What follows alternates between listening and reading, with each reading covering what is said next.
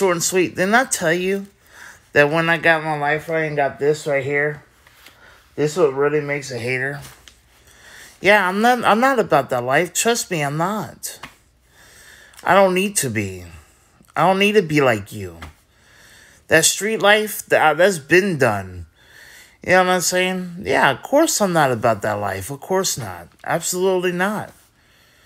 You know what I mean? I don't have to live the life you live.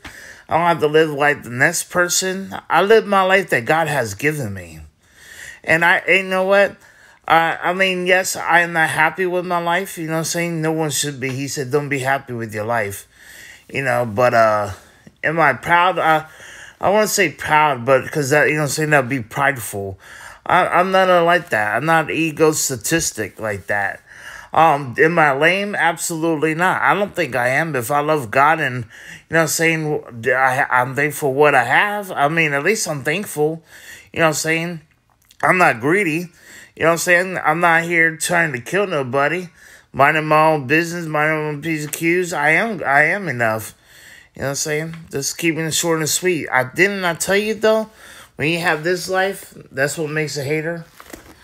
Trust and believe, it does make a hater.